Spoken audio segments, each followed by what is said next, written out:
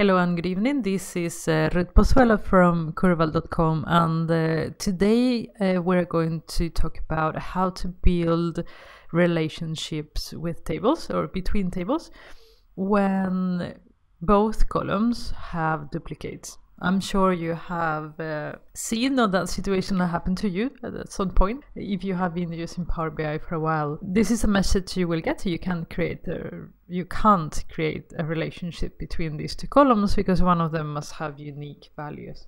So let's see how to solve this. I just ran into this issue today and I thought that other people might wonder how to do it. So let's do it.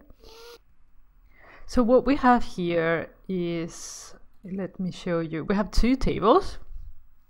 We have a manufacturing table. This is fake data.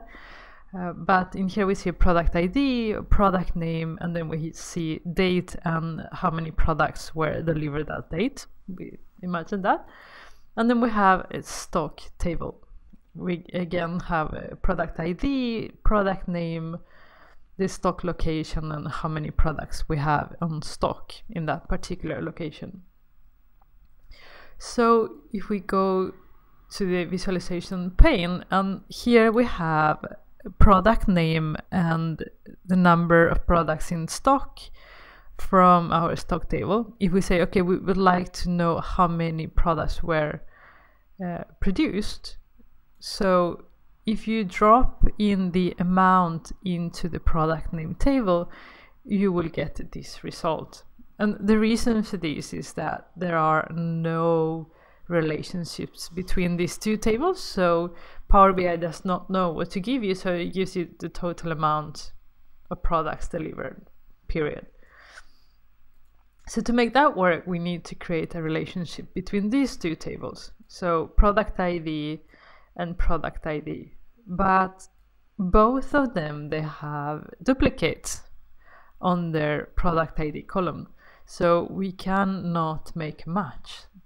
So there are several ways to do this. You could, for example, merge the tables and add the stock table to the manufacturing table, and that would be a way to do it.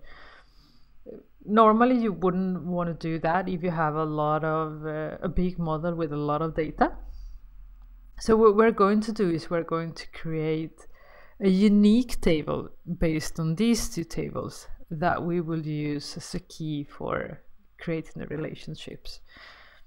So to do that, what we're going to do is we're going to go to the manufacturing table, right click on product ID and add as new query. This is actually quite nice. It wasn't available before, and what you had to do before was to copy the entire table and then remove the columns. Well, it's not that complicated to do, but I think that was a nice feature. So we are going to transform the list to a table. And now we're going to go to the stock table, and we're going to do the same thing. We go to product ID and add this new query, and we are going to transform that into a table. So what we want to do is we want to append those two. That means the product IDs from list 1 add product IDs from list 2. So for that we use append, product ID 2.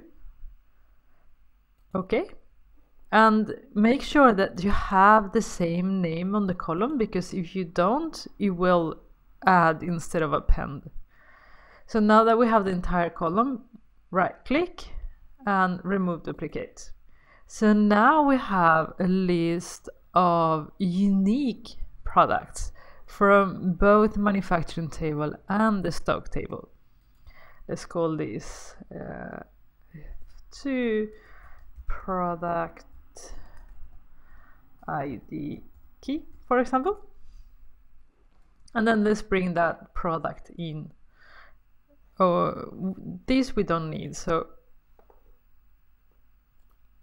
make sure that we remove the load. So So now the only thing we need to do is to bring product ID to product key and product ID to product key. So now we have a working relationship between the tables. And you see the results right away. Now Power BI understands how the two tables are related and gives you the correct values for it. So it was a short, but I hope that helpful trick. So this is all for today. I hope you liked the video. If you did, let me know by liking it.